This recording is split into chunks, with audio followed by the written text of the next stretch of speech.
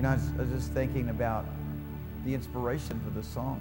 The inspiration for the song was a young man named Mephibosheth. It's a very difficult name to pronounce. But by the circumstances of life, he was made crippled. Although he would have been ultimately, being Saul's grandson, King Saul of Israel, he would have been in line for the kingship had Saul, his father, not gotten involved with unholy things and really, in many respects, betrayed God and betrayed God's trust for him. Ultimately, through events, through a series of circumstances, Mephibosheth was crippled. His grandpa was no longer king. His daddy was dead. His grandfather was dead. But David, being a man who had the tenderness and the mercy and the grace of the Father, went and had sent for Mephibosheth and had him carry him to his banqueting table. Said, "You'll sit here at my table, at the king's table, for the rest of your life. You'll be here in my company. I want to see your face every time I come sit down to eat. I want you to be here in the palace." That's what the Lord Jesus Christ did for you and me. I don't know about you, but I was broken. I was trashed. By the circumstances of life, I was crippled. And not deserving anything, God in His love and His mercy carried me to the table. I said, okay, all you have to do is say, "I want to come." And you get to sit at the king's table. Hallelujah. Right now, you can decide in your heart, today you can decide if you would like to enjoy such an honor and such a privilege for the rest, from starting today, continue on through the rest of your life. Hallelujah. Thank you, Jesus. Today, who will you choose to serve? Who will you choose to sit with? I pray it's Jesus. In Jesus' mighty name, I set you free from every bondage, from every stronghold of the enemy, from everything that would try to torment you, oppress you, afflict you. In the name of the living God. Amen. Amen. You can be seated. Amen. Well, let me just say, I'm absolutely blessed and privileged and happy and thankful that you are here. One of the primary reasons I'm so thankful that you are here is because I know how dear you are to the living God. I know how much you mean to Him. I know how much He loves you, how much He has not only sacrificed to bring you to the knowledge of this wonderful and glorious salvation, but how much He is committed to fighting your every battle. I mean, the scripture says that Jesus always lives to make intercession or to pray for you. Somebody said, "I need someone to pray for me." Well, that's good, and the scripture does tell us that we should pray for all men and that we should continue to hold each other up in prayer. But the bottom line of it is Jesus is praying for you. I mean, can you imagine Him being that devoted to you, that committed to you? All you need to do you have a whole transition in life, all you have to have is a new identity. You are actually held in the position in life that you're held in right now because of the identity that you have of yourself. And I don't care if you were Bill Gates, that's still a limited identity. If you had as much wealth, as you had as much fame, as you had as much of the worldly things and earthly cares provided for you as He does. The Lord has offered you and I a privilege and a position to be with Him, to step into a place of divine power and authority to represent Him. And if there's anything that needs to happen, is God's people need to grab a hold of this authority, because there is a lost and dying world, and there are way too many souls. I'd appreciate if you could turn this down for me. Thank you. There are way too many souls that haven't been reached. There's way too much wealth that Satan absolutely controls, and there's way too many nations that are still held in his prison. And the scripture says to us that if our gospel be hid, it's hid from those whom the God of this world, Satan, who demands to be worshiped, who demands to be served. Somebody said, "I'm not serving anybody." Yeah, you are by default. You are under the prince of the power of the air. You listen to me. And I'm going to talk to you about a way to escape his tyrannical rule. I'm talking to you about a way to no longer live in the poverty and the affliction and the torment that he would oppress you with, but have an entrance into this wonderful life in God. There's way too many people who sit in churches and they do not reach the lost. They do not have any fruit. They are not committed to taking the authority that God has given them and going and setting those free who are blinded by the god of this world. You know, Paul took a hold of a heavenly vision. He talked to us about a heavenly vision. And if you would take up the heavenly vision, most all of your problems would go away. Most people live in problems because they want to continue on in their own life. They live in a sense of failure, a sense of defeat. Well, why can't I have it? What does it take for me to break through? What's wrong with me kind of mentality. And the reality of it is they just simply not been willing to take up their cross and come follow Jesus. They've just simply not been willing to step into this life and do what God said to do. They've not been willing to embrace a heavenly vision. They still hold on to their own. Well, of course, you know, most Christians will say it's a heavenly vision because they've taken their ideas and they've mixed them with God's ideas, and then they say it's God's ideas and that they're living the life that the Lord wants them to live. And then when they look around and they don't have the things that God's described in His Word that they should have, but by and large, they say, you know, they bring it down to some kind of a complaint. They bring it down to some kind of a doubt, an unbelief, an uncertainty, a reason to feel less than accepted.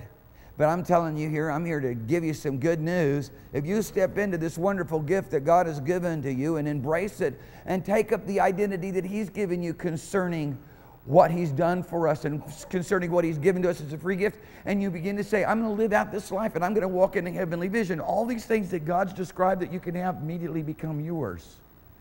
They've already were yours, you just never realized them, because it's the walk of faith, it's the walk of the Lord Jesus Christ that activates them. And as long as your career, I mean, I just read a quote this morning that Theodore Roosevelt said, knowing the Bible well is far better than any education that anyone could have.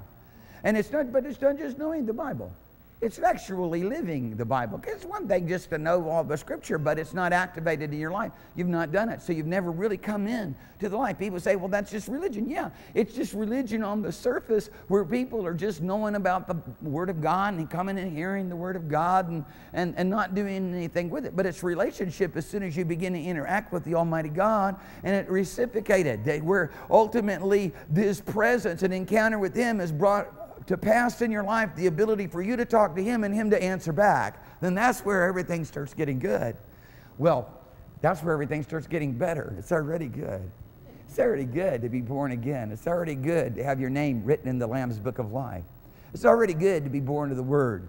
It's already good to be born of the Spirit. It's already good to have His accompanying presence. But what happens when you grow up a little bit and then you take the responsibility of having a heavenly vision, where Paul said that the Lord had given him the ability to turn people from the darkness to light. The darkness of this world, the darkness that Satan, of his deception, that he holds over all mankind. He's deceived, as it were, the whole world. We look around, my goodness, it's easy to see how effective he is right now in this earth. I mean, he looks like he's in charge.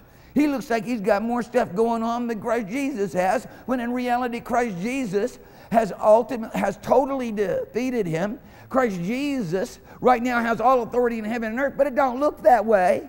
And primarily the reason it doesn't look like that is because too many people have gone ahead and embraced their own earthly vision, run with their own financial program, run with their own interests, and don't know how to get off that merry-go-round, don't know how to jump that cares of life track that they are on. Well, I'm here to talk to you today about being able to do that. I'm here to talk to you today about leaving the realms of doubt and unbelief and stepping into the realms of faith. Leaving the realms, in other words, a synonym of the interest of your own life, and starting to pursue a heavenly purpose to follow Jesus Christ. To begin to have an authority and have an effective place of a witness when you stand before men with power, with the demonstration of the things of heaven, so that all men might be able to see the goodness and the glory of God. God said the heavenly vision, as He described it through Paul, He described it as being able to turn people from Satan unto God. Somebody looks and says, oh, I want to be able to do that. I've failed time and time again. All you need is the fire of the Holy Ghost. All you need is to be baptized in the fire, and everything changes. And, we in the Pentecostal denominations and groups, we believe that tongues is the first evidence of baptism in the Holy Ghost. But I'm telling you right now, what's happened in these days is that there's tongues without the baptism of the Holy Ghost. There's tongues without the fiery witness of the Spirit that is supposed to be there. And we've got to be willing to make the change. I mean, goodness, when you begin to simplify things like, hey, without faith it's impossible to please God. And you begin to simplify it like this: if I don't have boldness and confidence, I certainly don't have faith. It simplifies it, because we can make faith somewhat abstract, but you can't make boldness and confidence abstract. You either got it or you don't have it. And you know whether you have it or you don't have it. When you begin to simplify things, and when you understand that the disposition that Father would have you in is to continually be thankful, just begin to thank Him that your name is written in the Lamb's Book of Life, to thank Him for the anointing that He's given you, to thank Him that He's made you a new creation, to thank Him for all of His goodness and mercy, and you live in this place of thanksgiving, then you know all of a sudden, yeah, really, reality of it is I am continually offering praise, because praise is a synonym with thanksgiving. So many people have lost out on boldness. They've lost out on confidence. They've lost out on thanksgiving. They've lost out on the effective witness of pursuing a heavenly vision and being part of this glorious thing that God has done here in our lives right now by Christ Jesus. I was sitting in a meeting the other day, and there was a number of very influential pastors and ministers there in the meeting, and one dear brother, he began to tell a story after some people had shared different stories, and he said, yeah, I was in a hospital room, and there was a person there dying, and death was on them, and then they, evidently they had passed away, and he said, if I could have just run the doubt and unbelief out of the room, I could have shaken the strongholds of death off that person. And then, of course, I looked around the room, just, glancing, and many of the influentials were there, were kind of, maybe slightly embarrassed, or kind of thinking, well, who does this guy think he is? And so I immediately was stirred up by the Holy Ghost, and I said, my goodness, dear brother, listen to me. Until we begin to start pursuing such things with all of our heart, until we determine to have it, there is nobody ever going to move in the faith of it. And the beginning of that is boldness and confidence. Now, I want to talk to you about you personally, individually, finding your place, not in ministry, not in your earthly pursuits, because I know that a lot of folks are saying, I want to know the will of God for my life, and it really brings it down to kind of like the detailed choices of what they're going to do with their life, and how they should interact with others, and what they should do in the church. But I want to talk to you about the will of God for your life. I want to talk to you about you finding your place with God. When you can find your place with God, everything changes. All of those details are transparent. They're very clear. You living in a life of Christ that makes everything complete. You're literally asking questions about, well, what am I supposed to do? Is just an indication of your lack of wholeness. It's your lack of, let me say it again. It's an indication of your lack of wholeness. It's your indication of your lack of confidence. It's an indication of your lack of understanding who you are in your position before the Lord. And I want you to walk out of here today knowing who you are, your position before your God, your place in His presence. I want you to understand that you're never going to even begin to find your place in His presence. You're never going to begin to find your purpose until you accept the great love that He has for you. And in that love that He has for you, you're going to have great boldness, and you're going to have great confidence, and you're going to have great clarity of vision.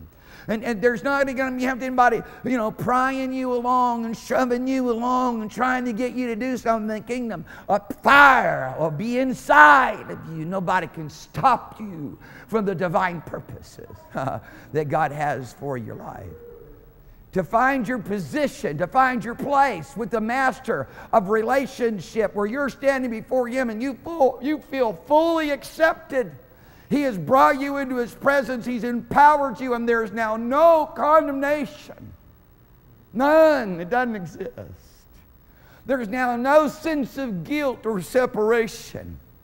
You don't wonder where He's at. You know exactly where He's at. You're not wondering how He feels about you. You know exactly how He feels about you. And all of a sudden, a dynamic begins to happen in your life where you are equipped with divine power and authority to stop the one who's constantly slandering you before the presence of the Lord. Who's constantly telling you you're unfit, you're not worthy, you can't do it, and you can't have it, you can't be it. You got to rely upon yourself because nobody else cares about you. No one else is taking care of you or concerned for you. You can't step out and believe God for impossible things. If you find your place with God, as Elijah did, you'll understand your partnership with the Lord to execute His government and His will in the earth. To execute His will in such a way that what He's willed, you command. To execute His will in such a way that when you begin to pray, when you wrap your face in the mantle that God has given you, you do not even let up or stop until heaven answers. A confidence towards God, an assurance in God. We want every single person in this place. There is enough people right here, right now, in this place who've called upon the name of the Lord Jesus Christ, who have received the gift of salvation to absolutely transform this whole nation. Should you understand your place as Elijah did, should you understand your authority with God as Daniel did, should you understand what Father has purposed you to be as the Apostle Paul did. If you could just get a heavenly vision today. And I'm gonna write out your heavenly vision for you so that there won't be any confusion about it. I'm going to show you the next step you're supposed to walk in so that you won't have any uncertainties whatsoever. The heavenly vision is made plain in Acts 26:18. It's the same one that God gave to the Apostle Paul. It's the same one that Jesus had. He said, "The Spirit of the Lord is upon me." There's a lot of people who say the Spirit of the Lord is upon me, but they don't have the results of the Spirit of the Lord. He said, "The Spirit of the Lord is upon me to preach the gospel to the poor." I tell you, when the Spirit of the living God comes upon you and changes you, you're going to have a same divine compassion that Father has for the lost, insomuch that He so loved the world, He gave His only begotten Son. It's going to burn in you. You're not going to have to convince yourself. You're not going to have to talk yourself into it. You're not going to have to deal with all the fear and all the slander that Satan's putting on you to stop you, because there's a fire much bigger on the inside of you than any opposition that may surround you. We want you to get the fire of God in your life. Hallelujah. We want you to get baptized in the Holy Ghost. Hallelujah. The Spirit of the Lord is upon me because He's given me a divine ability. He's given me an anointing. See, not out of my intellect, not out of my mental assent, not out of my knowledge, but of a fire burning in me. Like Jeremiah said, "Shut up in my bones." It's burning on the inside of me. When it's shut up in your bones, when you're aching in your bones, you're going to have to get some release. When it's shut up on the inside of you like a fire. And the only way that you're going to be able to live is to speak it out. When the Spirit of the Lord is upon you, you will have an anointing. You will have a fire shut up in your bones. You'll have a river inside your belly. Hallelujah. It's just the beginnings of a shout and a vocalization, a wisdom and insight to be able to see the yokes of Satan broken off the hearts and minds of people. Today, I believe in the name of Jesus Christ that the doubt and the unbelief, I believe in the name of Jesus Christ that every trick that Satan has tried to play on you to stop you from moving forward will be broken off of you because you're willing. So that you can get up from this place and you can begin to live the life. Are there changes going to have to be made? Oh yeah, there are changes going to have to be made in you, just as real as a new friend of ours who just gave his life to Jesus the other day. And he's telling me, I've been drinking alcohol since I was 16 years old, and he's in his 30s, and I've been doing, all of these other things and since I was a young man. And and he still slips out with a couple of those, selective words. He's saying, my vocabulary has been so messed up all my life, but it's radically changing. Just be patient with me. But he's absolutely given to radical change. Amen. And everybody can say, well, praise God, we're happy for that. And you should be, but how about you? How about you be given to radical change, because that which is set before you, which Jesus has defined, is very different than the life that most of us are living. And to step into it is a commitment and a dedication to just as much radical change as this dear soul that just came into the kingdom. Praise God. Hallelujah. We're so excited about what God is doing. We constantly want to be reaching the lost. We constantly want to be seeing people come into the kingdom. And we pray in the name of Jesus that you won't be stopped anymore. You won't be hindered anymore. But the only place that what you're going to have to find is you're going to have to find your place before the Lord. Elijah knew who he was in God. Jesus understood the reason for the anointing. You need to understand the reason for the anointing. The Holy Ghost is upon me. Is he? Well, then you're going to preach the gospel to the poor. You're going to have power and authority to bind up the broken in heart. Amen. Not break the heart, but bind up the broken in heart. Amen. To see that, to help them be delivered from their brokenness in the name of Jesus, and be committed to it today. Say, okay, Lord, that's what I want. You don't have to live in regret. You don't have to live in, oh my goodness, he's talking bad about me again here this morning and making me feel bad. You should not feel that way at all. You should be rather, hey, listen, I hear the word of salvation. I hear the call for change. There's change in the atmosphere. There's change. Pat Schatzline, I have sometimes a little trouble with his name, so when I have trouble with the person's name, I've got to say it twice. I'll say it 3 times. Pat Schatzline, then I get it. He texted me yesterday, and he said, my goodness, he said, look at this. And he sent me some pictures of the meetings that he's having, the youth meetings that he's having. Places are packed out with youth crying out desperately to live the life of Jesus, to be broken free from the bondage and the chain of religion of their ancestors. Hallelujah. Well, if we were in a Hindu nation, we'd be all going and praise God. But when you realize the repercussions of what's been going on in a Christian nation, you'd be also saying praise God.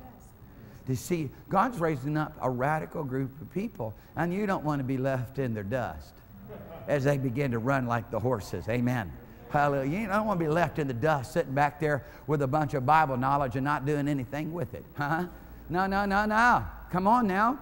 No. And I'm telling you, those of you who have given yourself to understanding the Word of God, praise God for you. Now get baptized in the fire so the Word of God can work through you. Let me say that again. Now get baptized in the fire so the Word of God can work through you, because He's anointed me to unlock the prison doors, to break off every yoke, to open up the prison doors to them that are bound, and to proclaim liberty to those who are captives of Satan's deception and darkness.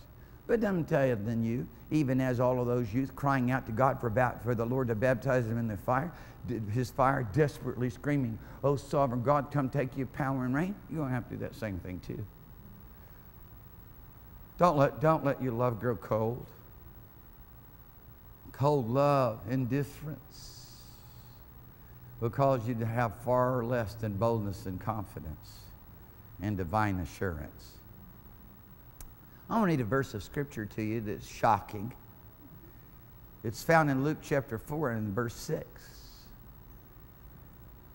And all my life I've looked at this verse of Scripture, and I've heard so many theological stuff, and people sit around and, with their bow ties on, they're all fancy hairdos and their degrees, arguing about what this means.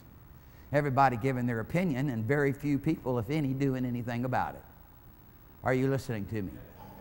Huh? Very few people looking at what's really going on and then recognizing what God has instructed us to go do with the authority that He's given us to do it in. Here, in this verse of Scripture, in Luke chapter 4 and verse 6, the devil comes to Jesus. This is Satan, known as Lucifer, also known as the Shining One, okay? And also known as the Morning Star. Pretty radical. Those are the names that he has. A mighty prince with God, one who stood in Father's presence, one who knows everything about the anointing, one who many theologians would classify as the worship leader of heaven. Ultimately, he wanted more for himself, and the lie began in him when he decided that he wanted to be God, that he could do it better than God did it. He was the first Judas. He was the first Absalom. Oh, that I could be king. I should be king. I would rule better than my dad. All of those things that you see in evil people was born in the heart of the satanic realm, in the heart of this one named Lucifer, this one we call Satan or the devil, which, you know, these are names that describe who he is and what he does. He's a slanderer and he's an accuser. That's what Satan and devil means. What is your name in the Spirit? What is it that you do? What is your name in the Spirit? Huh? Does anyone in the spiritual realm know you? I guarantee you, when you walk with God and know God, you're going to be announced in heaven and earth, and everybody's going to understand who you are. It's just like when the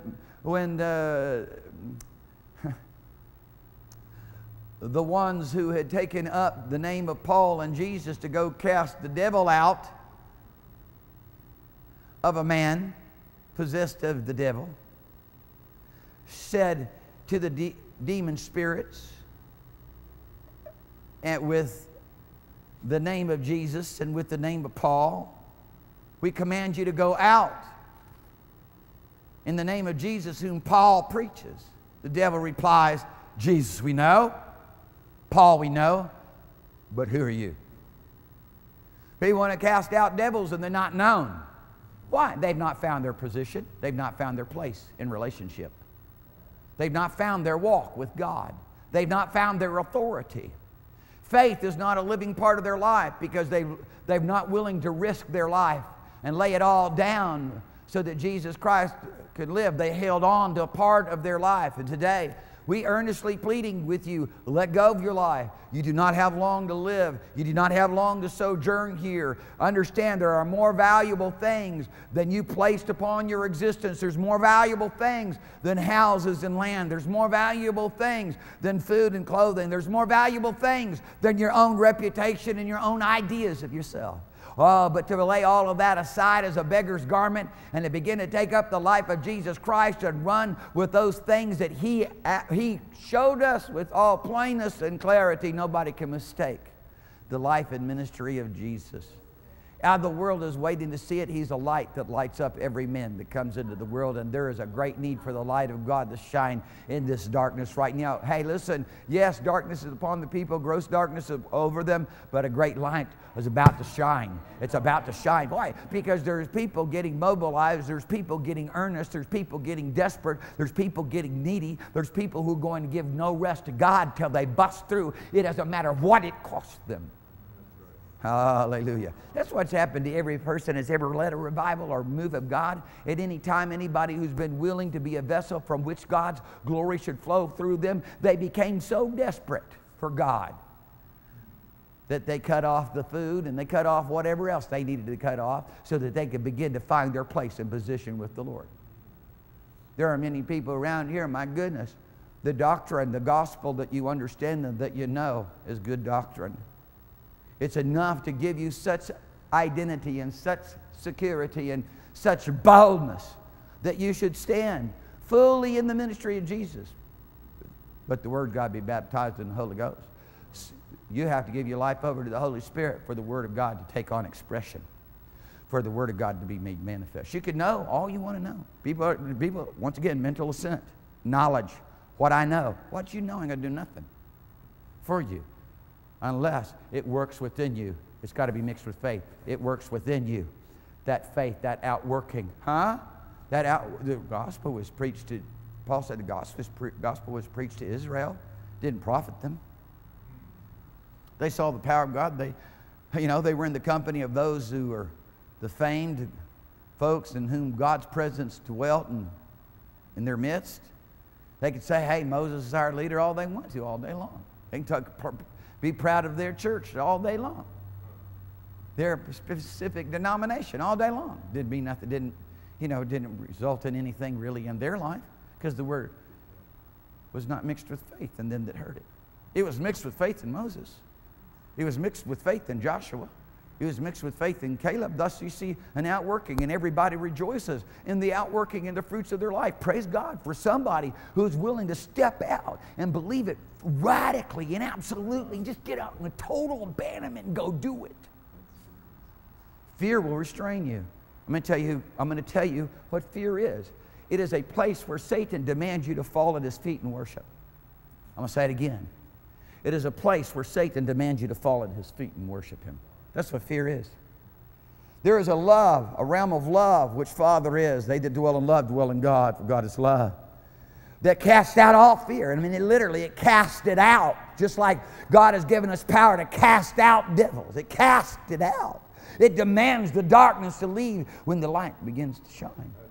I was telling somebody the other day, they're having a problem believing God, to just walk out a daily walk with God. And I said, hold up here now. First of all, I said, I set you free right now in the name of Jesus, because I don't know what happened to them before I got to them. But by the time I get to them, my goodness, I'll make sure that they liberated, because I'm not come as a scribe and a Pharisee to just quote verses of Scripture. I come with divine power and authority to execute God's will over all those things that Satan would try to do to oppose God's will. So I demanded him to be set free. I commanded every devil to leave out of his life. And then I simply said, look, you were standing in the day.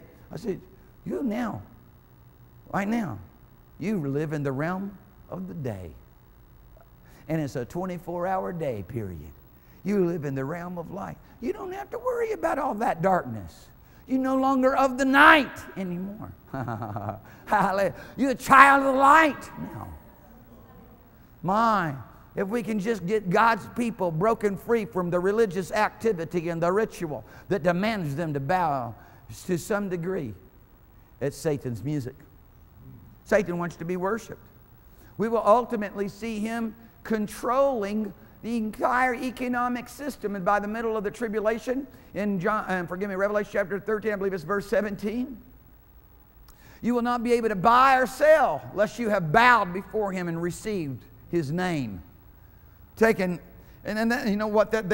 ancient times, if you were a slave of someone, they branded you. Now we do that, brand cattle.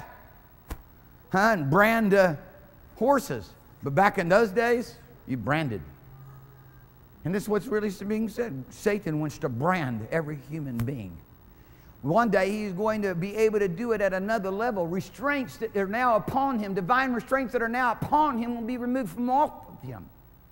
We can look back through time and we can look at Nebuchadnezzar and we can see Satan's desire to be worshipped. He's been desiring to be worshipped since the very beginning. I mean, his deception, his craft so great, he led a number of angels that go beyond being able to even calculate or number. He led them away in rebellion against God.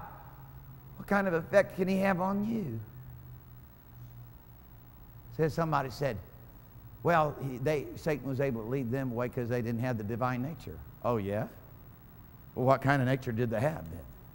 I'll tell you, they had the divine nature. They had an innocent divine nature as much as anyone else.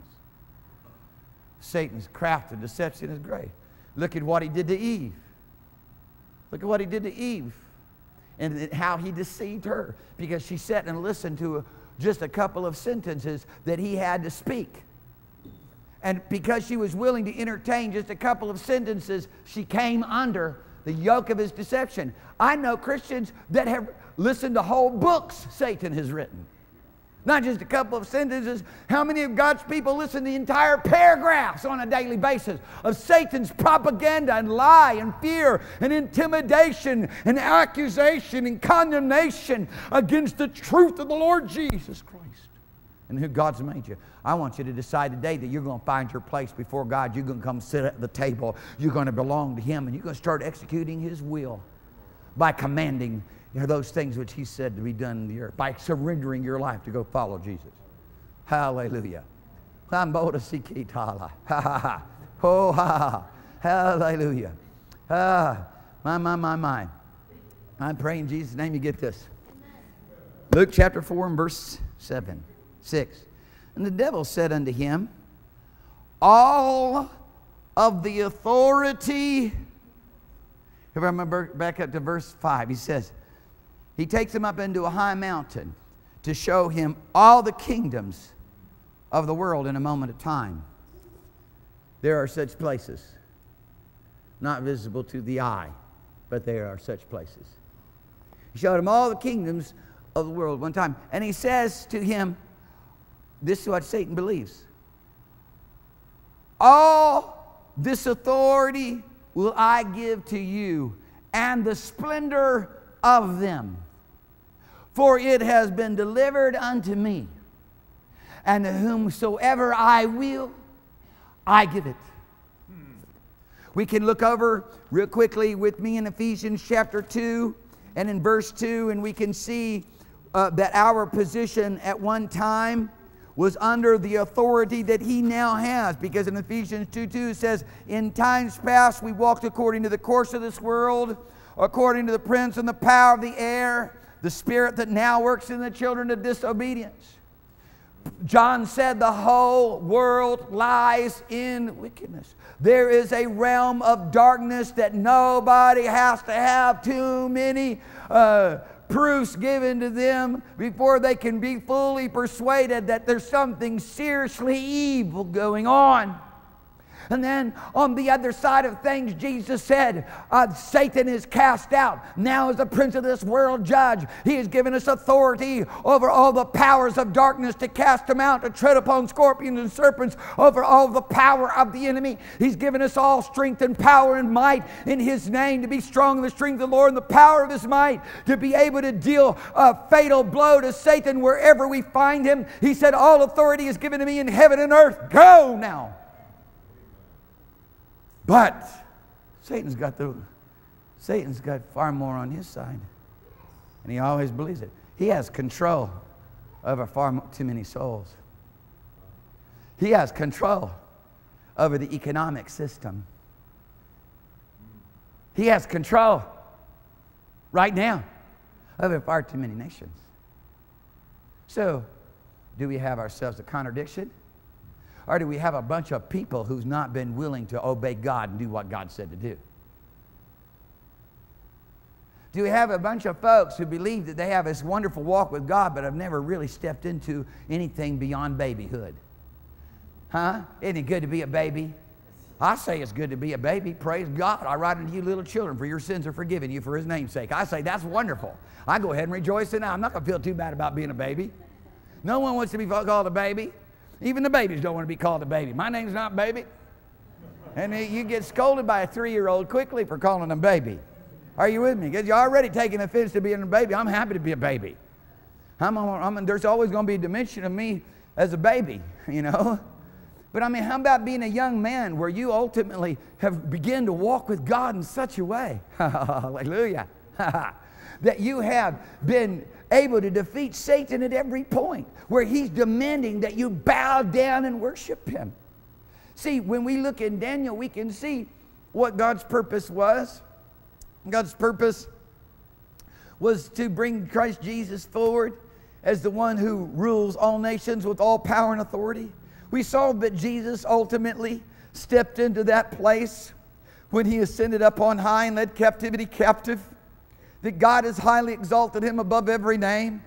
That Jesus now is seated above all principality and power and might and dominion. That he has absolute authority over all things. That is unquestionable. Satan was just trying to give him another alternative. Satan was trying to ultimately impose upon him an eternal affliction and torment. Somebody said, well, was it even possible for that to work? Well, it wouldn't have been being tempted in all ways as we are tempted if it wasn't possible for it to work. Today, we're talking to you about you finding your place with God, no longer bowing before Satan. You know, as soon as somebody begins to get an anointing. As soon as somebody begins to flow and operate in that realm of divine glory, Satan comes out against it with great ferociousness. He don't want you to have it. He says you can't have it. Its authority over him, it will destroy him. It will defeat him at every place where he has tried to impose his rule on souls and territory and things. And so immediately, see, Jesus was anointed in a special way. He just was baptized by John in the Jordan. And when he was baptized, submitting himself to the ministry that God had raised up before him. Okay? You know, today it's really on my heart to just, tweet this message that God has raised up many great leaders today. And to do anything but give them honor is wrong. And you might ask, well, who is the leader? Anyone doing more than you are. Smiley face. All right. Huh? Anybody who's doing more than you are, that's the leader. Are you with me, dear people? Do you understand?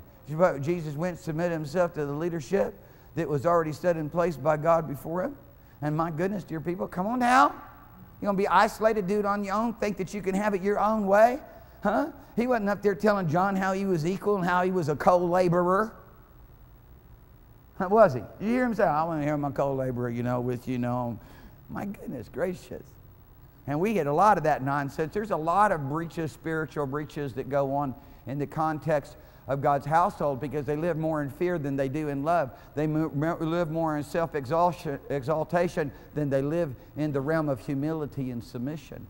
Because there's more of an identity of the satanic realm working in their life than the identity of Christ. People, let's get rid of the mind of Satan. Let's step over here into the mind of Christ. Let's define ourselves not as Satan and the world would define us, but let's define ourselves with that which God has empowered us with. Go now with all authority. Well, as soon as he submitted himself to the ministry of John and fully came under the full dimensions of his ministry, which was to baptize in water for the remission of sins, for repentance, for sins to be dealt with through washing of through baptism. And Jesus didn't have any sins to wash away, but he still submitted himself to the ministry. Isn't that amazing? He was numbered with the transgressors. Every way in which we have had to basically stand in a position before the Lord, he stood there with us. Isn't that amazing? He's amazing. And then the Spirit of the Lord came upon him, the heavens were open, the Holy Ghost came upon him. And as soon as that anointing, that baptismal anointing to go and destroy every power of Satan came upon him, he went up into the wilderness because there Satan was going to come at him, against him, demand you to fall down and worship. I watch it happen to people all the time. For Jesus to fail, it would have been the end of our salvation. None of us would have come to the knowledge of salvation. None of us would have been saved.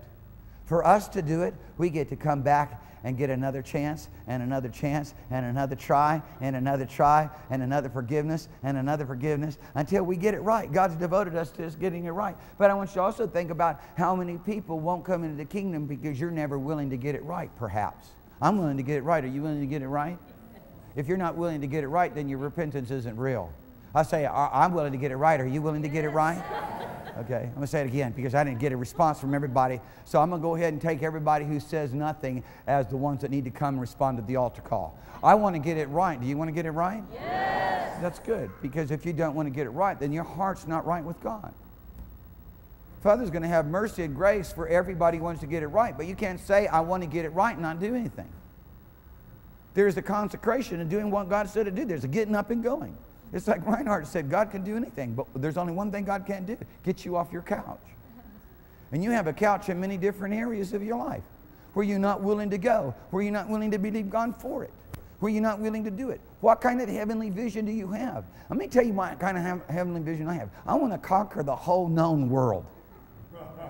Look, one little demon came upon a man named Alexander the Great, and he had the inspiration to conquer the whole known world. And you're going to tell me that a man of God shouldn't have an anointing to want to go and conquer the whole known world?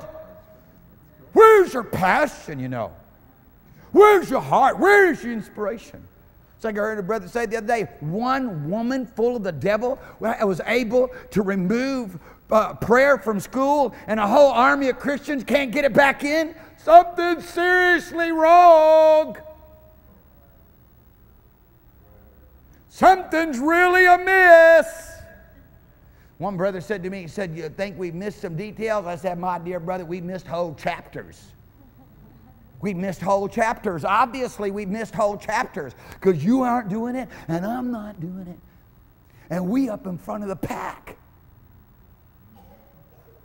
Come on now. Hallelujah. But we're going to do it. I mean, we're going to do it. Because we faithful and purposefully putting the press to the thing, man. We're not gonna stop by all of his intimidations. That's right. Satan so wants to be worshipped. You can see it in Nimrod as he tried to get the nations to worship him. Satan so wants to be worshipped. You can see it then expressed in Nebuchadnezzar as he makes an image and commands all the world to bow down before him. There was about 3 guys who weren't willing. Hallelujah. And through their life, the power of God was manifested and a nation was changed. I don't know where Daniel was. I think he was out, doing something else that day. He may have been, in another country, taking care of some of the things of state. But there was 3 men standing there and said, "Yeah, I don't care what you say. Whether God delivers us or not, we serve God alone. We're not going to bow to the will of Satan. We're not going to bow to the will of the kingdoms of this world." I hope that today I can define for you where you bow to Satan, where Satan comes and intimidates you and you stop.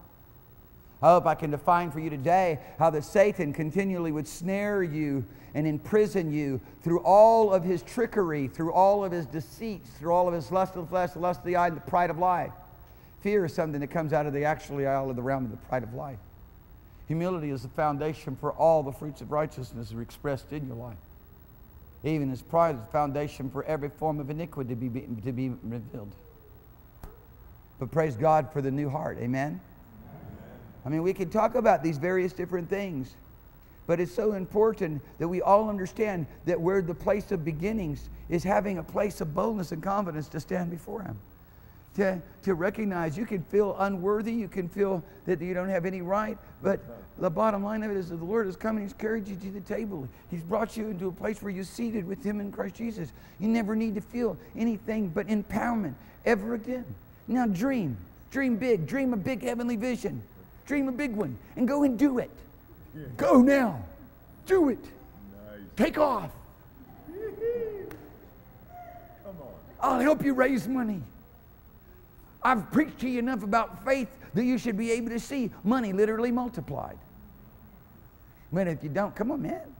I'm telling you, I really grabbed hold of this thing in faith just the other day.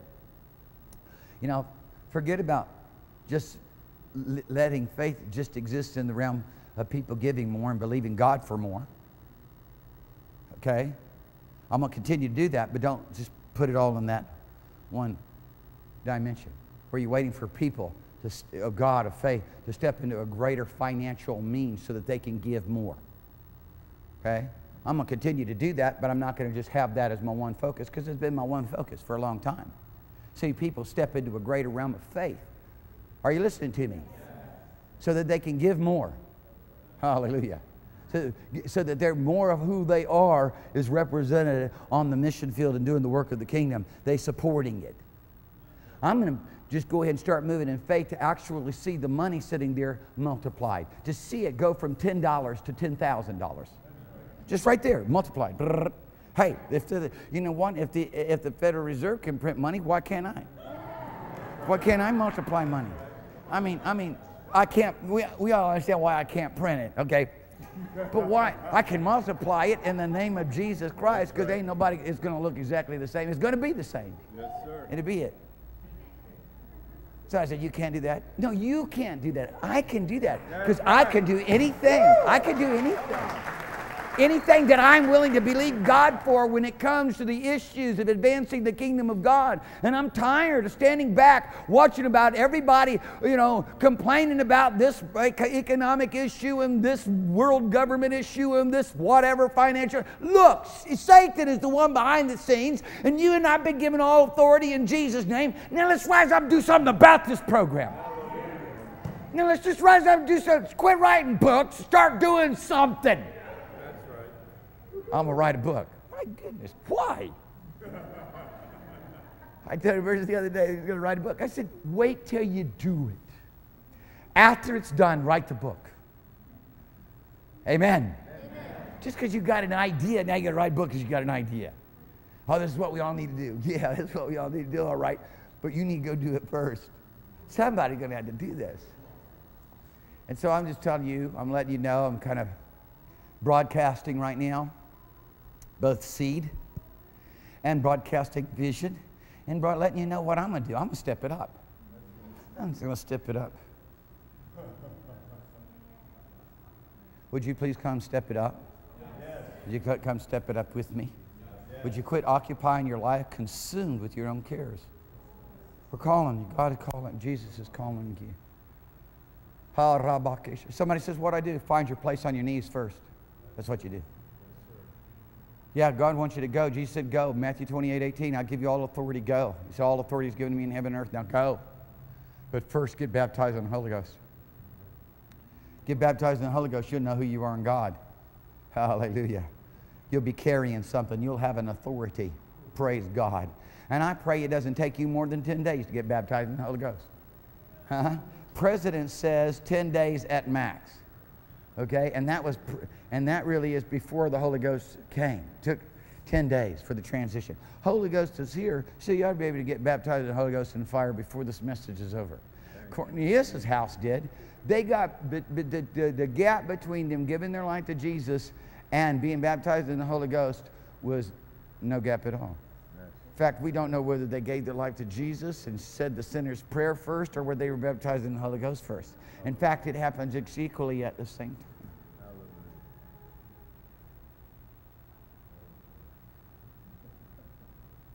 Here, listen. The glory is here. Why? The Holy Ghost is witnessing His truth. Hallelujah. He's witnessing the truth that is in Christ Jesus. The mighty presence of Jesus Christ is here right now. Enough to make you feel happy the rest of your life. Amen. Hallelujah. Enough to give you such faith and boldness you can go everywhere, subduing, hallelujah, and not being subdued anymore. Amen. Hallelujah.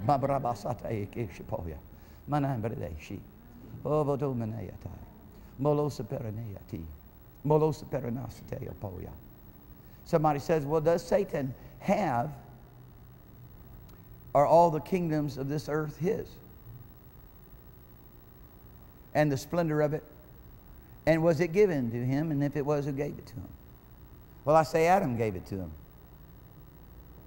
Because Adam was given the authority, and Adam abdicated, and Satan was the one he abdicated to. He surrendered over his authority. Does Satan have all authority? Does he have that kind of sovereignty? Obviously, he's getting a bigger job done than anybody else right now. Obviously. He has the majority. Obviously, in the days of Job, he went throughout the earth walking up and down, going to and fro, checking everything out, and the overtone was everybody was following him and serving him. And God was able to say, as you consider my one perfect servant Job, who is righteous in all of his ways, who is upright before me, who eschews, who despises evil. In other words, who despises you. Hallelujah. See, the Spirit of the Lord's on the inside of me, and I despise evil. I despise Satan. Hallelujah. I'm beset. Jesus was manifested to destroy the works of Satan. Jesus is manifested in my life and in your life and anybody's life who would believe to destroy the works of Satan. That's why He said, these signs, these miracles, this power will follow them that believe. In my name they'll cast out devils. That's to destroy the work of Satan. To speak with new tongues. There's some unique things going on there in the prayer life and the intercession life. Hallelujah. Praise God. And to being able to speak and the terminology that belongs to heaven. The words that belong to heaven. To be given the tongue of the learned. Insight and wisdom. To have power over nature. To command the wind and the waves. Praise God. Hallelujah. If you drink any deadly thing, it should not hurt you. Take up serpents, the poison of the adder, the mouth of the lion, stop. The poison of the adder, not able to affect you in any way. You shake it off in the fire as the Apostle Paul did and suffer no harm of the most poisonous viper. Instead of running to the hospital, ah! Fear! Fear! That's torment. Bow before me. God's word will not keep you. It's all mine. To whom I will, I give it. Jesus had one word to say. We'll worship God alone. Him alone will we serve. I want you to get that in your vocabulary. Hallelujah. We worship God alone. Him alone will serve. We're not going to bow to all your lies. We're not going to bow to your intimidation. We're not going to bow to your fear. We're not going to bow to your iniquity. We're not going to bow to your bondage of religion. Religion, a knowledge of God without any demonstration of power to prove it. Religion, a knowledge of God without any demonstration of power to prove it. The gospel is not the gospel unless it's presented with the Holy Ghost and power, proved by Jesus and by everyone who followed him and ministered in the New Testament that you're reading, for everyone who's listening to me.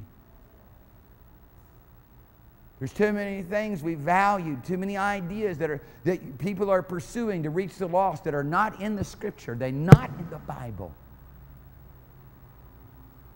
You listening to me? I'm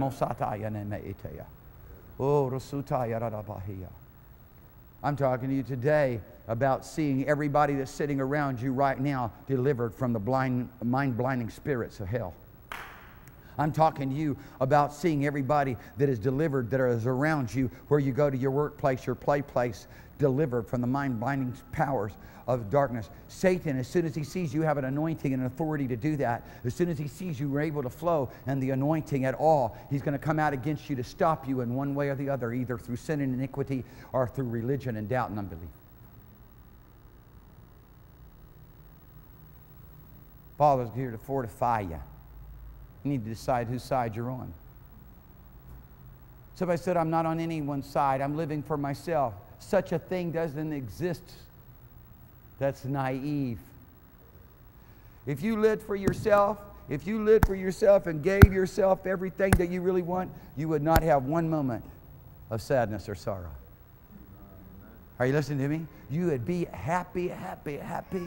You would be blessed, blessed, blessed. Everything would be going good, good, good. Those things are imposed upon you. So hello, you're not in charge. Because if you were in charge, you wouldn't be feeling so bad and having such a rough life of it. Hello. That's right. Yeah.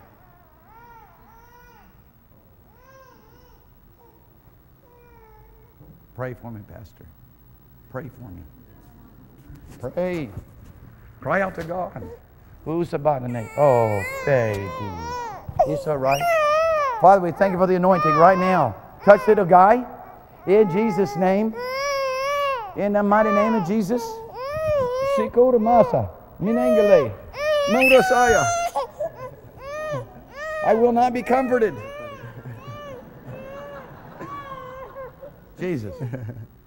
Lord Jesus. Lord Jesus. Lord Jesus. Lord Jesus.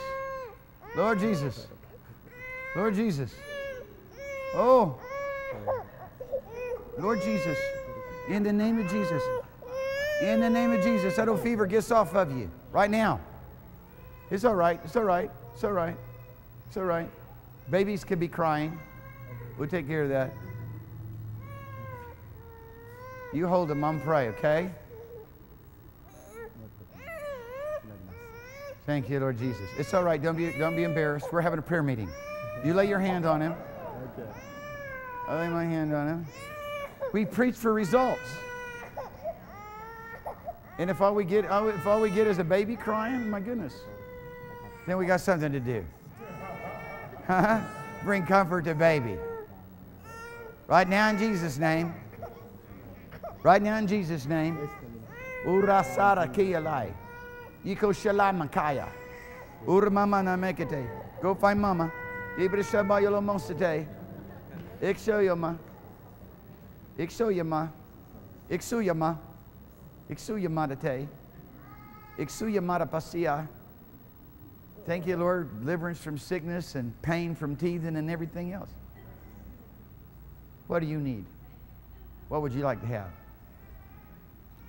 What would you like to have? Would you like to have a walk with God to where that you're kept by the power of God and Satan can't touch you? How many of you would like to have such a walk with God you'd never sin again? Such a walk of God is available. But unfortunately, there's a lot of people who really like sin. They enjoy it. Satan didn't make you do it. You're drawn away of your own lust. You're enticed. You decide to go do it. How many of you would like to have a walk with God where you walk around in boldness? Right. Well, we can see how boldness comes. They pray, "Oh God, stretch forth your hand and grant us boldness. Grant us boldness. Stretch forth your hand and do signs and wonders by your holy child Jesus. Behold their threatenings. Behold the intercessions of hell. Behold the lies of Satan." They say we can't talk about Jesus here. They say that we can't tell people on the job about His goodness. We can't speak of Him in school. One woman came into the school system, started speaking against Him and shut Him down. What if one person full of the Holy Ghost goes in and starts speaking for Him and brings life and restoration back in because she throws down or he throws down the strongholds of Satan? God's given us authority. He's given us authority. And suddenly they were filled with the Holy Ghost. Suddenly they were filled with boldness. Suddenly the place was shaken and they were all filled with the Holy Spirit. Once again, to speak the word boldly. Right now, you can decide if you're willing to stop bowing to the lies of Satan and living under his oppressive rule where he's demanding you to have the attitudes and the disposition and the thoughts and the actions and say, "No longer will I bow to you and listen to your lies anymore. But from this day forward, I'll live by the rule of the Word of God and by the rule of the Spirit. Father, I'm yours and I'm going to serve you. I'm going to follow you and do what you want me to do." Suddenly, you're going to step into a place of the good things of God, and that ability to do it is available at this moment. You don't have to wait till tonight. You don't have to wait till next week. You don't have to wait till next year. That's all a lie. Next year will never come for those who are putting it off till next year. Now, right now, this is the acceptable time. Right now is the moment. Hallelujah. Thank you, Jesus. Lo baraseya, lembereshika. Show that is exactly what you do, rather than giving baby crackers and juice and other things to satisfy the physical need. You do it by the Spirit. So many people's lives, even after they've come to know the Lord, all they have done all of their life is take care of their body. That's all they've done. Feed themselves. Take care of their body. Make everything good. Get themselves all dressed up. Make themselves look as good as they possibly can make themselves look. It's all about driven for your appearance and the satisfaction of your own physical need. And their spirituality is absolutely non-existent. Somebody said, "I'm just so weak." Yeah, well, I tell you what we're going to do is we're going to take water away from you for 3 days. And we're going to see how weak you are. You're going to probably be dead. And you go, "You're not taking my water from me." Yeah, because you care about your physical life. But how about the spiritual drink of prayer? How about the spiritual drink of being filled with the Spirit, because you speak to the rock and the rock gives you water. That's a reciprocation. People go for days, people go for weeks without drink, spiritual drink. They have no concept of the reality of who they really truly are. The spiritual life is almost non-existent. How about if we take food away from you and say you can't eat? You're going to be weak. You're going to be just not able to do the things that you're responsible to do on a daily basis in this earthly life, in this natural existence. Yet people go days and maybe even go months without a diet of the Word of God, to live by the Word of God. You're not going to live by the Word of God if you're not constantly being fed the things of the Spirit by the Word. God's Word is Spirit and life. It's far more than stories told. It's that which we live by. And what it's going to do is it's going to put a vision before you. I mean, my goodness gracious, if you just read the Word just for whatever, entertainment, I'm not going to do anything for you. That's the balance of it. You read the Word of God and you devote yourself to doing it. What God said to do, you rise up and go and do it. Jesus said in his parable, considering two sons serving the Father, one son, he said to him, will you go into the field and work? The son said no, but afterwards repented and went into the field. To the other son, he said, will you go into the field and work? And he said, yes, but did not go. Which son did his will? And he's making a point. You can't go reading the Bible and saying you're doing all the stuff and then you never go and do what the Word of God says to go and do. We can't just take the Word of God and make it all about our own salvation, all about our own life, just what it's going to be good for us, you know, just our few and our family. The Word of God is bigger than that. In fact, the Lord takes really good care of you when you're taking care of those that are around you. He takes good care of you when you go start ministering to a lost and dying world, when you go start casting out devils. I went to some folks the other day and, you know, they were ministering to a person. I said, you just sound like a scribe to me. You sound like a scribe. What church you from? Of course, I knew good and well because I knew him. I said, you don't express any authority over demon spirits to bind Satan and command him to leave. You're not preaching the gospel. All you're doing is reciting scriptures. It's all mental assent. It's not by the Spirit. It's just a scribe and Pharisee approach to reaching the lost. Forget about it. That's not how the Lord sent us. He sent us with divine authority. Go cast out devils. To look at a person and say, in the name of Jesus Christ, right now, the torments of hell will mess with you no more. I set you free. I give you a new heart, says the Lord. And I give you a new spirit right now. And I put my Holy Ghost on the inside of you. Receive right now. I tell you in Jesus' name, everything will be different. The Spirit of the Lord is upon me. I've been anointed. I'm setting you free from your prison. What happens when you start doing that? As soon as you find a willing person, instead of just doing whatever, the religious thing, man, of the mental assent, it's got to stop, dear people. We're just ministering to you here. Today we want to stir you up with hunger. I was so blessed hearing about everybody that's been coming to prayer. So blessed for the people that were here at prayer last night. My goodness gracious, dear people, that is where every move of God is birthed. First in the heart of the individual, and secondly in the whole community of humanity. I had a theologian comment on my face page today. It said, when I was dealing with some of these issues, he said, yes, Satan's pseudo-sovereignty is only in the hearts of men and the societies of men. You say whatever you want, just get up and start setting somebody free. Okay? Just so give me whatever explanation you want. Let's just see you subdue the financial realm. Let's see you subdue the kingdoms. He's got too many nations. Don't tell me about how he just told a lie. Because he's a liar and he believes his own lie. The issue is apparent to us. The issue is apparent to us. He has too many nations in his prison. Too many souls under his power.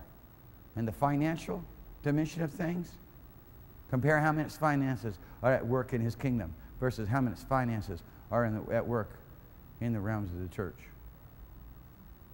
You can sit there and say, well, it isn't my job if you want. But I'm not going to be that way. I'm not that way. You're hanging around the wrong person. You're going to be sad and unhappy hanging around me. Why? Huh? Because when you go running with somebody and all you can do is crawl, you feel pretty bad about yourself. Are you with me? Hello. Huh? And they lapping you again? Well, man, you haven't stopped crawling yet? You don't feel bad about yourself. You don't feel bad about yourself being around here, I'm telling you right now, unless you're willing to get a heavenly vision, unless you're willing to go conquer and subdue. Just begin to believe it now. Quit living the poor me syndrome.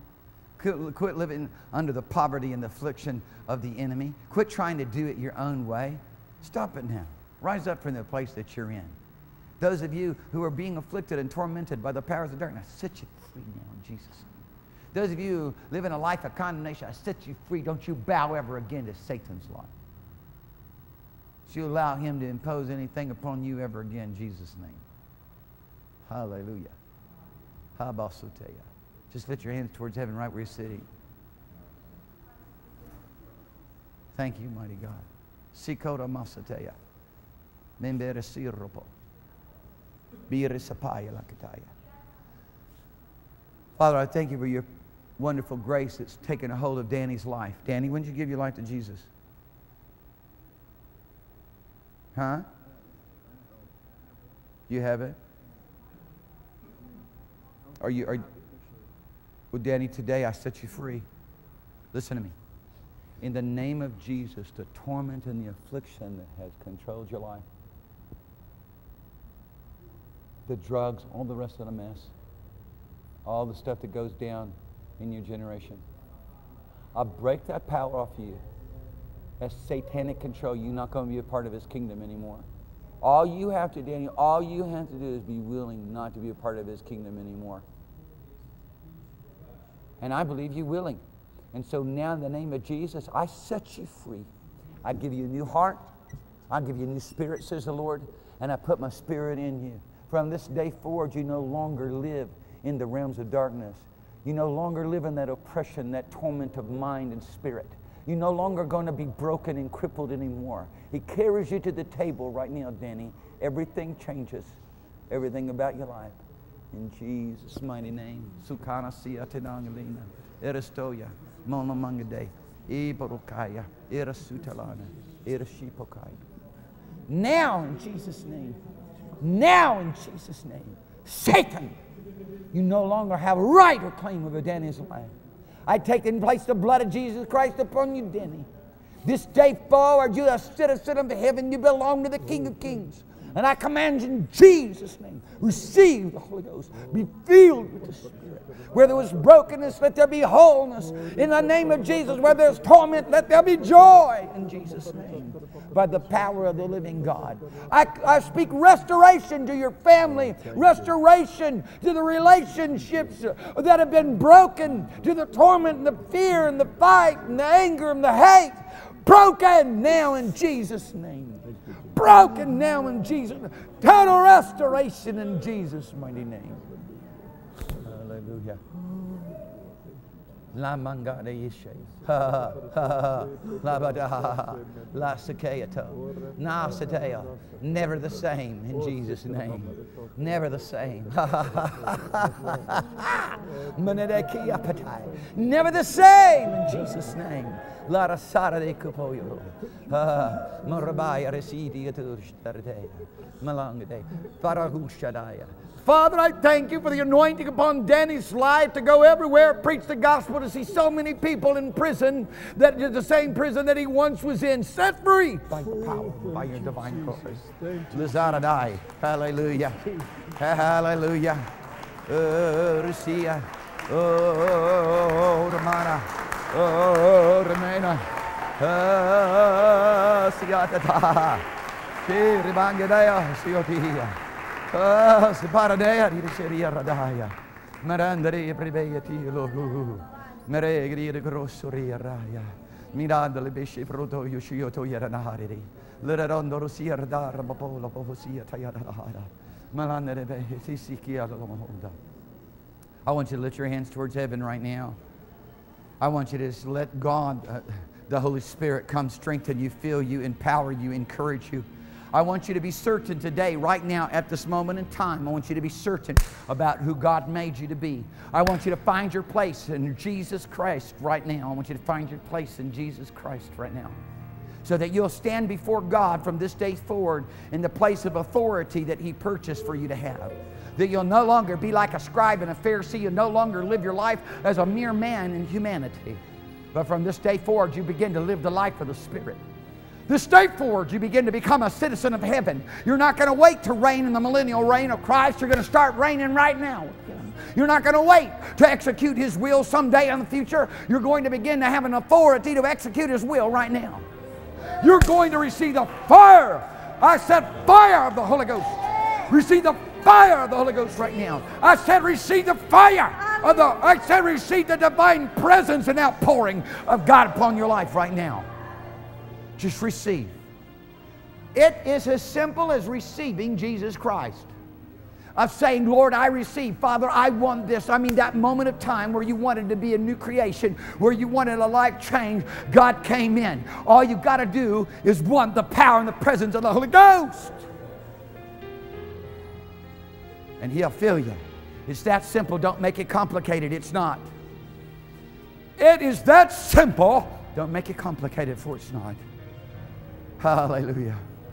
Hallelujah. Hallelujah. You just begin to open your mouth. Satan will try to get you to bow before him and say, oh, you can't tell this person that. Oh, you can't speak that way. Oh, you can't come as a representative of heaven. You got to talk about the weather. You got to talk about sports events. Who's going to win the cup?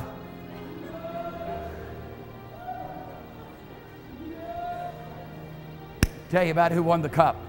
Jesus. He's the champion of your soul. He won the greatest battle. He won the greatest fight. He won the greatest event of all times. It's all about you.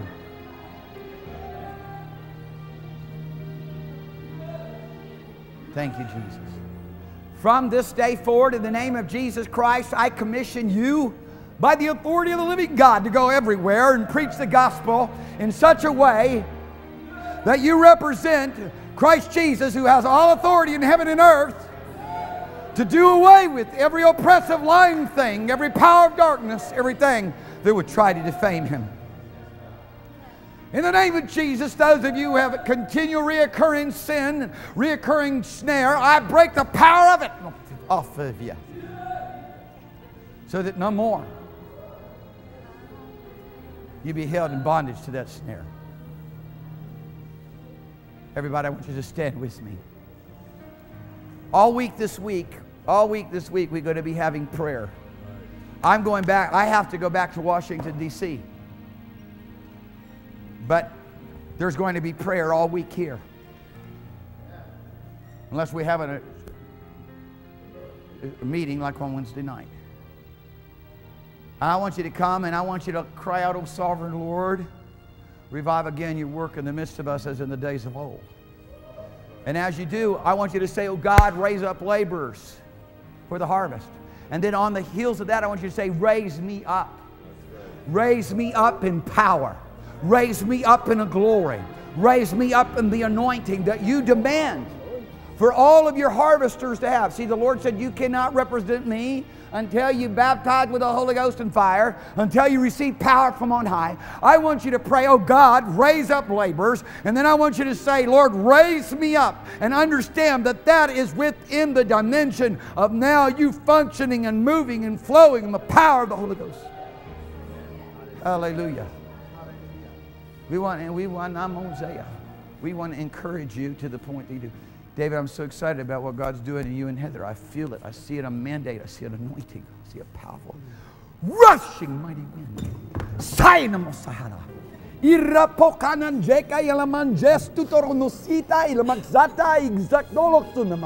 Now in the name of Jesus, with greater might, with greater power, with greater witness in Jesus' name, go everywhere and preach the gospel. Go everywhere. Go everywhere and make known His mighty name. Dear people, I want you to understand, we want to find a way to encourage every one of you. We want to open up the door of opportunity for you to get involved in ministry so that you can begin to function in that anointing that God gave you when He put you in this place. This place of being able to walk with Him better than Elijah, better than anyone else. Equal to what Jesus walked with Him, because we find our existence in Jesus. Somebody said, but it's a mighty, boastful thing to say, to walk equal to Jesus. Oh, you must understand, it's because we find our existence in Jesus. You'll never feel bad about yourself again when you find your existence in Jesus. But it is a commitment. Just as the alcoholic's going to say, I'm not going over there to the alcohol, it is a commitment to say, I'm not going over there to the condemnation, the lies, and the threats, and the intimidation. No more. No more will I allow those accusations to work in my mind and my spirit. I won't. Just like the heroin addict. Or anybody else that has other addictions. You decide, no, from this day forward, I know who I am. I've taken my place. I find myself in Jesus Christ. To no longer function under the mind of Satan, but to begin to function in the mind of Christ. To no longer live by mental assent, by mental knowledge, but the activation of the Holy Ghost. The Word of God from this day forward in Jesus' name, activated in you by the Holy Spirit. The commitment now, the commitment. The commitment. We can go everywhere. We can just pray a prayer of faith with anyone on the streets anywhere and say, in the name of Jesus Christ, you're a new creation. But there's going to have to be an acknowledgement of the commitment. You're going to have to find a church. We want you to come with us, but you're going to have to be in a church. You're going to have to give yourself to the things of the Spirit. You're going to have to learn how to walk with God. Recognize that you're not just physical, you're also spiritual. You've got to have people around you to help you do that. You want to be a part of the company of the church. There is a commitment. Well, even as we say that to people that are lost, we say to those who are found, you want to move with God, there is a commitment. You ain't going to do it your own way. I'm not going to do it my own way. We follow the heavenly vision, and we follow the ministry that the Lord has established in the earth. Hallelujah. Today, in Jesus' name, I want every person in this place to receive. I want you to take your finances out, and I want you to consecrate them to the Lord. And when you do, I want you to consecrate yourself to being used by God to seeing Satan's financial kingdom exploited. You listening to me? Somebody go in there and overthrow that kingdom. Well, I mean, I'm going to tell you right now, if you're not taking all that you have right now and serving the Master with it, He couldn't entrust you with more. Do you hear what I'm saying? One day a dear friend of mine said, why haven't we reached into the realm of the financial kingdom yet? I said, because none of us are worthy of it. And the person has accomplished way more than I have in the kingdom. And he said, what do you mean none of us are worthy of it? I said, well, the Lord said He'd count us worthy. Fulfill all of His good pleasure with the work of faith and power. That's what I mean. And if we'd been counted worthy of it, we would have done it. That's what I mean. It had already happened. So what do? Just give up and sit down and let us go? No, we press in. Okay, well, then we're going to be worthy of it. Huh? Then I'm going to read the scripture and see what I need to do to be worthy of it. Because if we're not faithful in a few, He can't give us a few things. He can't give us more. I'm going to challenge you now. Listen to me. I want to challenge you. I want to challenge you to pray different. I want to challenge you to go to your knees and pray until you feel heaven come upon you. It takes away all the intimidation. It gives you boldness. Just like Ruth Anna was singing, I don't see my brokenness anymore. Sitting at the table, I don't see my brokenness. A lot of people live in their brokenness. They live in their dysfunctionalness. They live in their intimidation, their fear. All other synonyms for being introverted. And they feel awkward when they talk. God wants to break that yoke. Come sit at the table. You begin to pray till boldness comes upon you, till glory comes upon you. Everything changes. Till He fills you with His words rather than your words. Nobody's going to be changed by your words, by my words. They're not going to be changed. Even if I'm quoting scripture up and down, they're going to be changed by the anointing. It's the anointing that destroys the yoke. It's the anointing. Somebody said, why isn't anybody being given their life to the Lord through me? Why can't I bring people into the kingdom? Because you don't have the anointing to break the yoke. You've got to have an anointing to break the yoke. I've seen Baptists get a hold of an anointing, a salvation anointing. They don't know nothing about the baptism of the Holy Ghost. They get a hold of a salvation anointing, and they see hundreds of people come into the kingdom every month. They got a salvation anointing. What do you want from God? He wants to give to you. What do you want from God? He's going to use you. He's going to use you radically because you're not willing to be anything else than that. Amen. Thank you, Jesus, for the anointing. Be in much prayer for this nation. Be in much prayer for the situation that we find ourselves in at this time. Because we fast approaching the days of the coming of the Lord. We fast approaching the day of great conflict. This nation and other nations stand at the crossroads of blessings and curses. Blessings to walk with the Lord, curses if we demand to continue on with the ways of iniquity, because the wages of sin is death. It's that simple.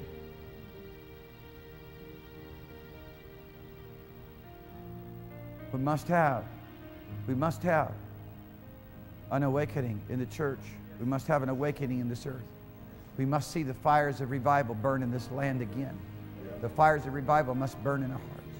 They must burn. They must burn. They must burn. They must burn. They must burn. They must burn. They must burn. They must burn.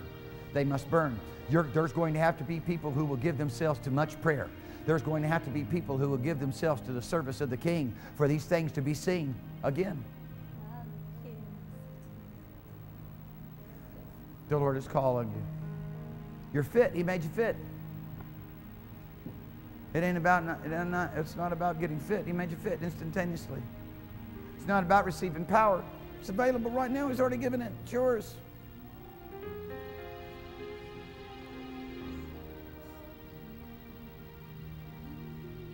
It's yours. Hallelujah. Hallelujah. Mama say it's yours. And as simple as baptize me, Holy Ghost. Don't look to the past, at the future. Baptize me, Holy Ghost. Strengthen me. Empower me.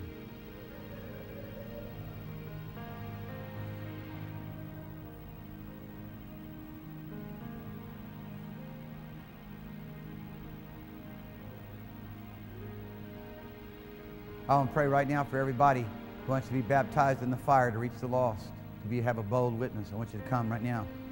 I want to pray for them and lay hands on you. You want to have boldness to be witness.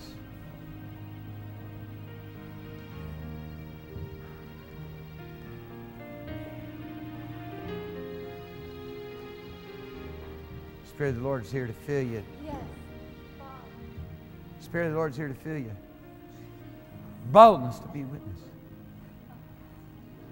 Boldness to be witness. Boldness. Bold. Boldness. Boldness. Boldness. Boldness. Bold. Bold. Bold faith. Fire of faith. Bold. Bold.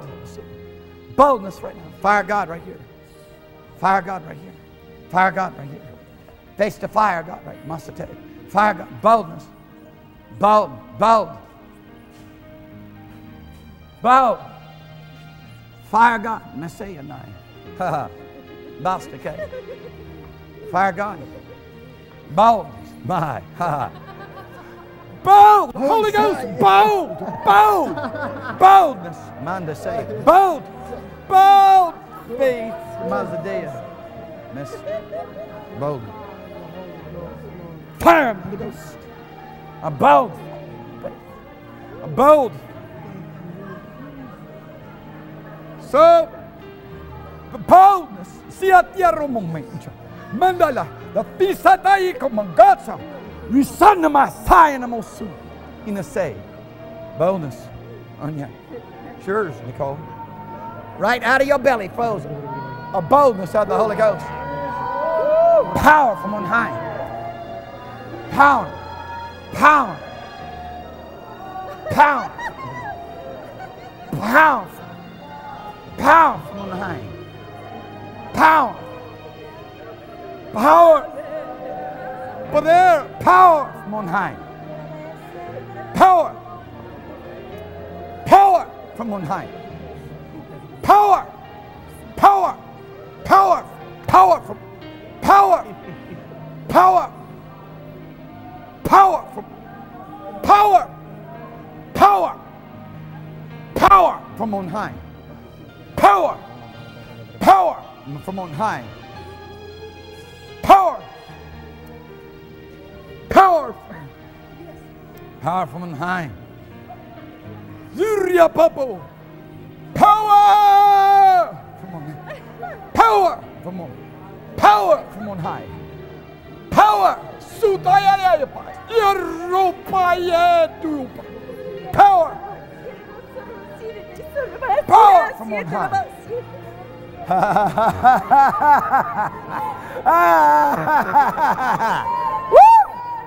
Power from on high. Power from on high. Mama Manaya. Mama Nanaya. Masaya Tea. Mayanaya. Power. Power from on high. Power to be witnesses. Power. Power from on. Power from on high. Mosesaya. Iribai Sikurinayasha. Miananaman Esea.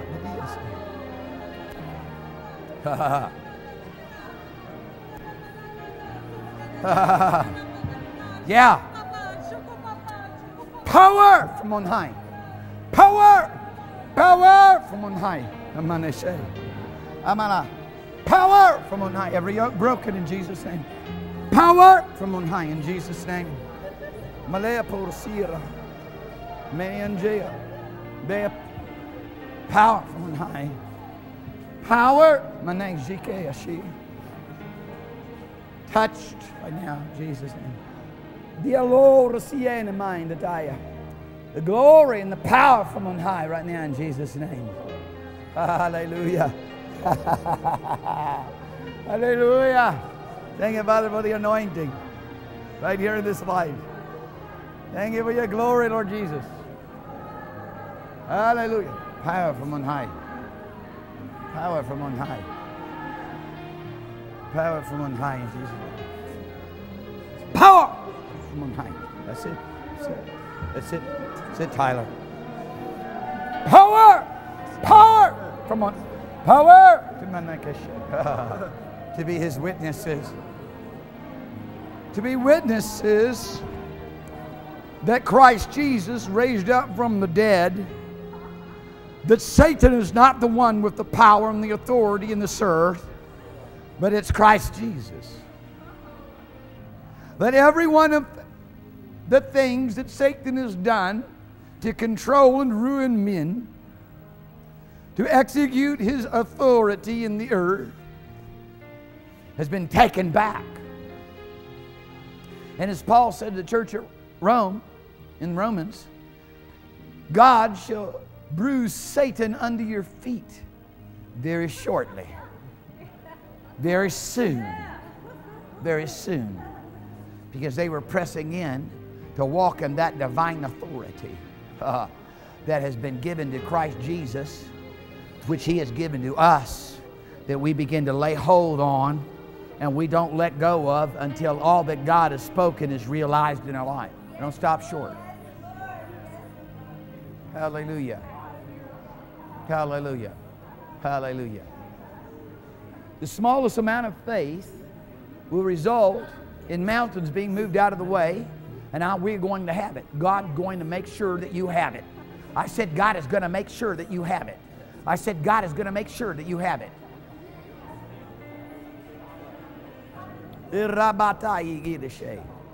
Mandasaya Paya. Ishaya Pondai. Rapaina musupayano.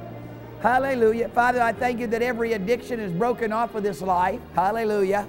He's not going to be abused anymore by Satan's lies, but rather filled with the Holy Ghost. Isabaina, baptized in the Holy Ghost and power. Hallelujah. Thank you, Lord Jesus. Thank you, Father, for the anointing you give. Hallelujah. Thank you, Jesus, for the anointing. Hallelujah. Carried to the table. Carried to the table of the Lord. Hallelujah. Carried to the table in Jesus' name. Thank you, mighty God. Thank you, mighty God. I see nations changed. I see kingdoms subdued. I see the power of God being executed to the lives of those who are willing to believe something about themselves that can only be taught to them by God. These things of divine power and authority, these things of who we really are in Christ Jesus, can only be taught to us by God. It can only be revealed to us by the Spirit. Only God can show us these things. See, if it was up to the intellect of men, if men could do it by the intellectual realm, then everybody around Peter would have known who Jesus is and been able to execute it with faith. He said, I understand. You're the Son of the living God. Jesus said, flesh and blood has not revealed this to you, but my Father which is in heaven. It was a realm now, not of mental assent, not of just knowledge and information, but of the unction and the expression of the Holy Ghost coming out. And it was life, you see. Any of them could say, you're the Son of God. It was testified to them. They all believed that. But it was an expression by the Holy Ghost. It was an unveiling by the Holy Ghost to them. It was not mental. It was not a knowledge realm. It was spirit knowledge. And by the help and the grace of the Lord Jesus Christ, every one of you are going to learn how to function in spirit knowledge. Speak by spirit knowledge. Hallelujah. As one dear brother said, you're going to get out of your head. You're going to get out of your head. So what does that mean, get out of my head? It's no longer you speaking, it's but the Spirit of the Father speaking through you. Hallelujah. It's no longer a basis of what you know through your education realm, but something that God has shown you. That's why the reading of the Word is so powerful in the communion with God, because it's the Holy Ghost that begins to unveil it. He begins to unveil it. Unveil it. And as you obey Him and as you do and are faithful to do those things which has been unveiled to you, He unveils more. He unveils more. It's beautiful. Every one of you in Jesus' name. Every single soul in this place. You will find your place before the Father. You'll find your position in ministry in Christ Jesus. And you'll never let it go, Nicole. You'll never let it go. Hallelujah. I see a great anointing on you. I see a great anointing on you. I see Father pleading with you, and this thing's going to be done. And He told me specifically, said lay hands on her so that she can receive what you have, to be bold, to function in my anointing. Right over there. Part of the reason I called everybody up here. That's what I heard the Spirit of the Lord say about you. It's yours. It's just that simple. It's just that simple. Just that simple. It's yours. These things are yours, Nicole. They're yours.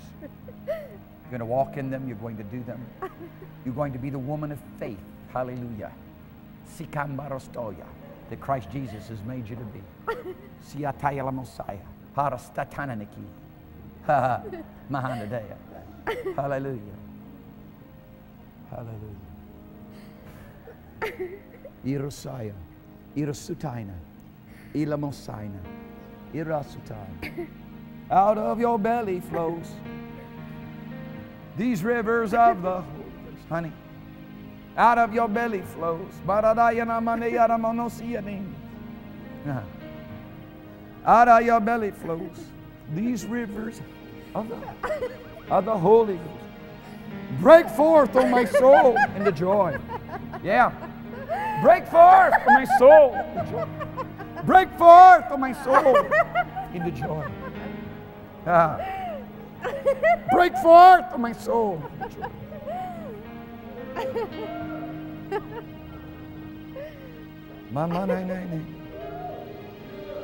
Here's what the Lord says. No longer look on the things as they appear to you in your own perception and thinking. You've seen things and they're familiar to you and you judge them to be this thing or that thing. No longer look on things with the natural eye. No longer see the hindrances. No longer see the problem. No longer see the obstacles. But in the Spirit, by the Spirit, begin to speak the word of life and the word of faith and see it changed. See it different. Rejoice you in the Lord your God. Watch what the Spirit of the Lord will do through you, for He's going to do great wonders to you, Nicole. The doubt and the unbelief that has tried to hold you back will not hold you back. Well, you shall flow in the Holy Ghost. You shall flow in the life power of the Holy Ghost. You shall flow in the realms of the Spirit. You shall understand what it means to be overwhelmed and taken over by the beautiful presence of the Lord. Moving by His instruction, moving by His impulses. Speaking by His divine inspiration. Oh, what a glorious realm it is. Moving in His faith. But there's no awkwardness there. There's no doubt there. There's no uncertainty there. Hallelujah. You and JJ. And it's beautiful how you prophesied over yourselves and named your children faith, to move in faith. Judah, to move in praise. Hear God speak to you. Find the connection between the two. Let them be the issues of your life and the fruit of your life. Faith. Faith.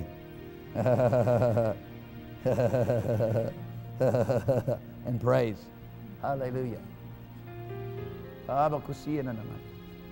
Right now. In Jesus' name. Thank you, Jesus. Thank you, Lord Jesus. Hallelujah. Mamako kanasake nikala. Uradaki nakasite. Siana mokusea ramani. Hallelujah. Thank you, Jesus. Thank you, Jesus. Hallelujah. Hallelujah. I praise you, Almighty God. Lord Jesus.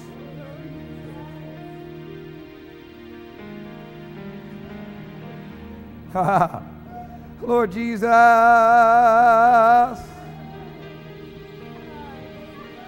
Hallelujah.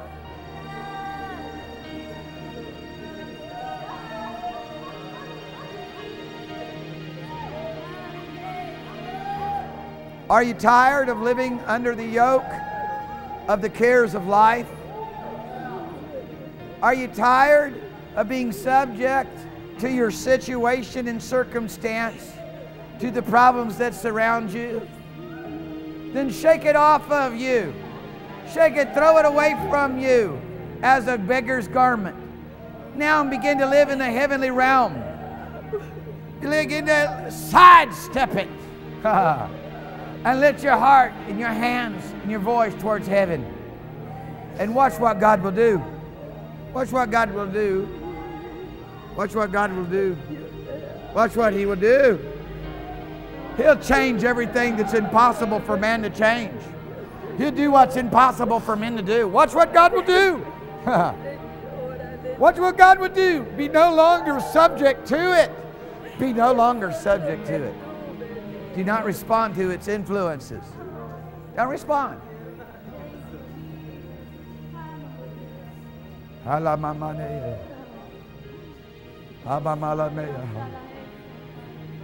Hallelujah.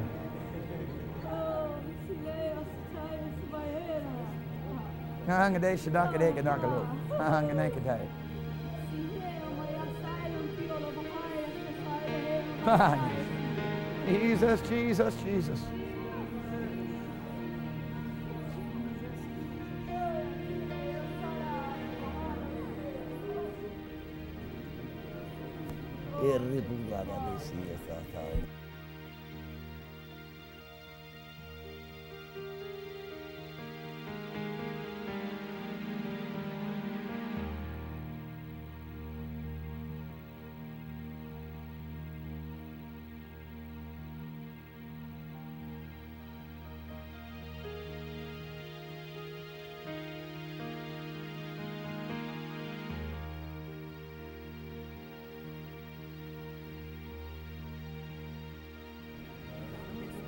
I miss you.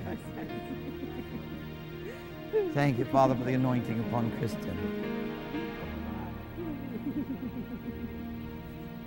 Don't be held back. Don't be held back by anything. Don't be held back. Run! Run! Run! Run! Don't walk. Run! Run! Run! Hallelujah. Run. When the prize is in before you, there before you, you don't walk. You run. You run. When the prize is there before you, you don't walk. Amen.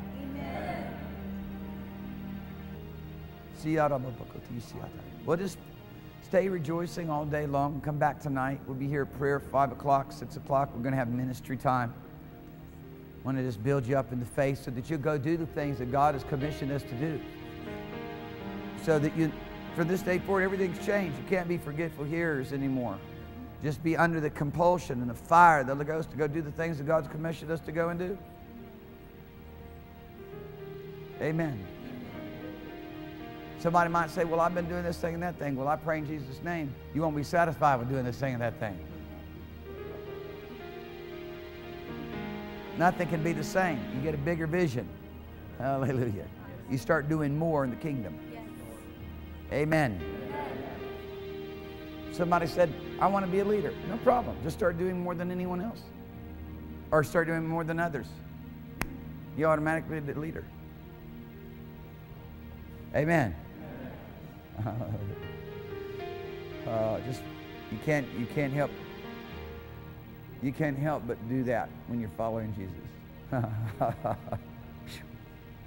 Hallelujah. Well, find a bunch of people around you, hug them, tell them that you love them, bless them in Jesus' name.